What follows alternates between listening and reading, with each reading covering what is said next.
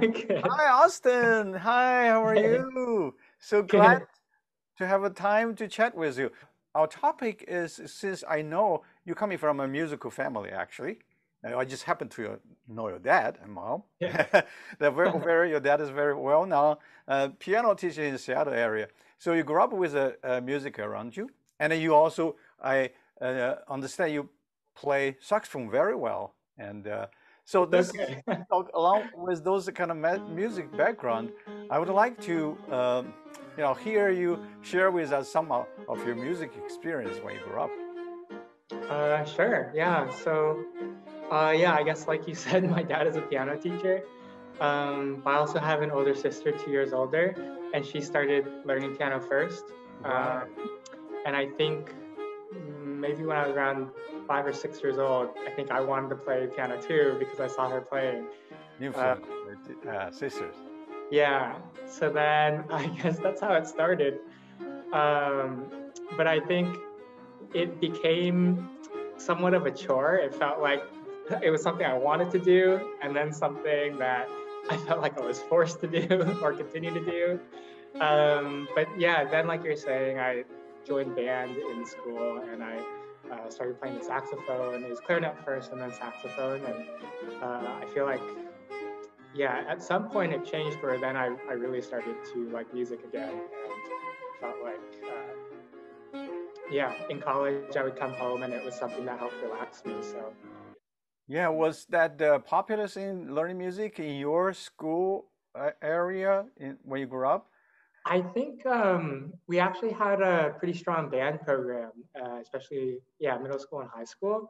Um, so there's actually a lot of us that joined the band, but then moving into high school, there's a lot of people who stopped playing and then found other interests. So uh, it became less popular, I'd say, but I think a lot of my friends still continue to do it, and we like doing it, so kept going with it. Yeah, I know it's been a while. You've been in the Columbia Medical School for a while, and back then you tried to get into a good college. They're probably 10 years of more ago. Do you still recall what make you decide to apply those top schools? What make you unique? You think you could apply those schools?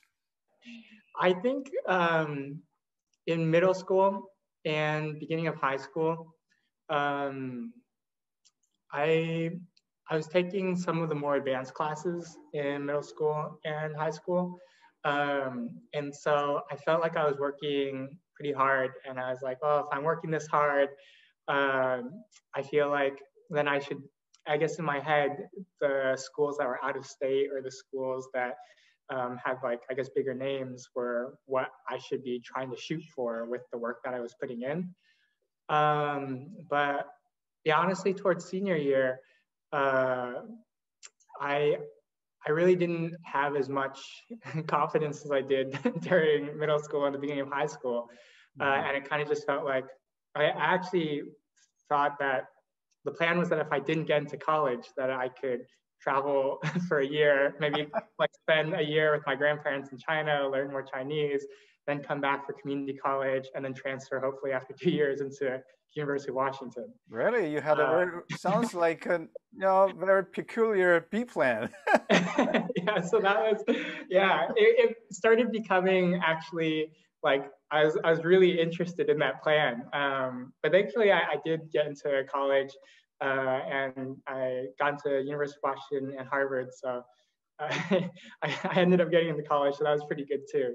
What was your ideas? How do you manage your time back then in high school? Yeah, it was surprisingly busy. It was um, yeah, I guess it kind of ended up just being really day by day. Get the schoolwork done, do like tennis practice or track practice after school, and then come home and do homework or try and fit in time for practicing saxophone. Um, I think I needed the variety. I think especially with music, it helps to get my mind off of um, either school or sports or whatnot. Just I think sometimes when you're practicing and or just playing music and you're getting into kind of that zone, it helps you kind of get away from a lot of things. And then afterwards, you almost feel like more energetic or rested, and that helps you do more homework later or something else.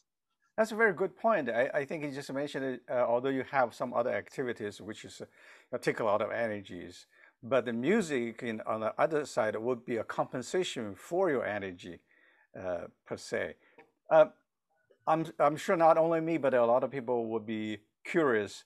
Um, what was the reaction when you heard you were admitted by Harvard?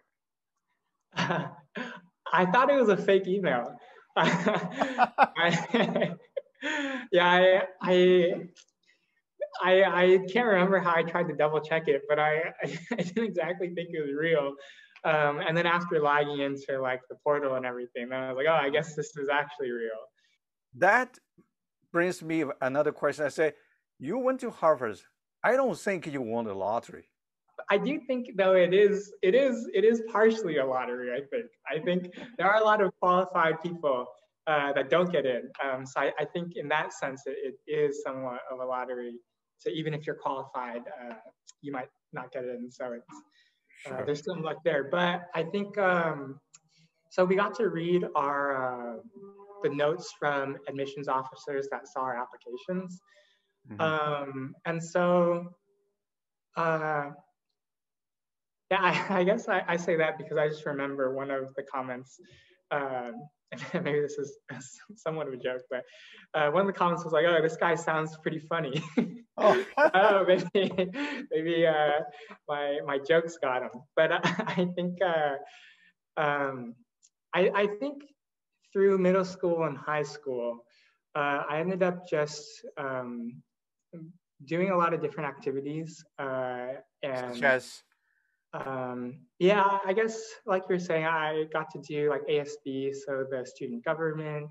Um, my sister really was the one who pushed me to do that, and then she also got me to join track, and I played tennis.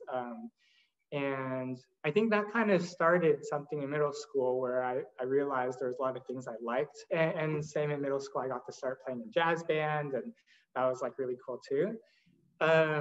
And I guess I just realized that I really liked doing all these things. So then I continued them in high school. And I feel like that idea of just seeming to like different things. So then I kind of thought, well, what else is out there? So I'd try more. And I ended up wrestling for 2 years wow, and swimming that's for two interesting. years too. Um, and I think I guess for my personal statement, I ended up writing about joining the swim team. And so at the time, I didn't actually know how to swim. So I think it was me and a friend. Neither of us knew how to swim, but a lot of our friends were on the swim team, and some other guys were joining it too. So we all decided to join together. And kind of through that, it was pretty much I was like drowning for like every day for like a month and a half, 2 months. And it was actually a pretty excruciating experience. But ultimately, with like my friends and the support and kind of being able to, I guess, do that with them, even though it was so difficult. And yeah, I guess maybe what they saw is that, after you commit yourself to something, even if you maybe have a hard time at first, you ultimately start to enjoy it and you make friends and get the good experiences along the way. So That's really interesting. Well, what are you up to right now? Uh, oh yeah, well, so my sister is going to graduate in a few days on Monday. So my parents actually came in to visit. Your parents around you right now? Yeah. Well, Yeah, they're yeah. in the, Can we they're see in the them? Let them join in. Oh, wow. Here's the Columbia and the Yale kids' parents. Look, here's Chen. I just read Austin's bio. So you're doing some kind of research right now, right? yeah. Tell us Immunology. about what research is about. Yeah. So, so I'm in medical school right now, and I decided to take a research year between my third and fourth year. I'm doing immunology research. I'm working in Dr. Megan Sykes' lab. So her lab has done a lot of transplant immunology and does a lot of humanized mouse work. So pretty much what that means is that you take a mouse, it's like Wow. immunocompromised, so it's like very doesn't have an immune system, and then you do some things to it where you ultimately inject it with human immune cells or Wow. human cells that turn into a human immune system. And so we're pretty much Interesting. doing some work to, I guess, really optimize and try and recreate better this human immune system in the mouse. So we're putting I like, see. yeah, trying to make an organ called the thymus that makes your T cells from we're trying to regrow the human thymus in the mouse. Wow. Interesting. So, Well, one of the great things about Columbia is that they're big in the performing arts, and so wow. that was one of the big draws for me. And Hmm. in the first year of fall, I actually got to play in the pit for a musical. Wow. So that was super fun. And then one of the great things about the research here actually is that I've gotten to cross-register for some classes, and one of them was a jazz ensemble class. And I also took saxophone lessons again in the fall.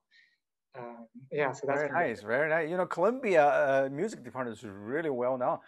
Like Chinese composer Chen Yi, Zhou Long, Tan Dun, all graduate from Columbia. Oh, All really? got, yes, yeah, yeah. Wow. So enjoy it. Yeah, that's a great department, you know. All right. Very nice talking to you, Austin. You know, best wishes for everything in the future. See All you. right. Bye. Bye. See you soon. Bye bye. Okay, bye.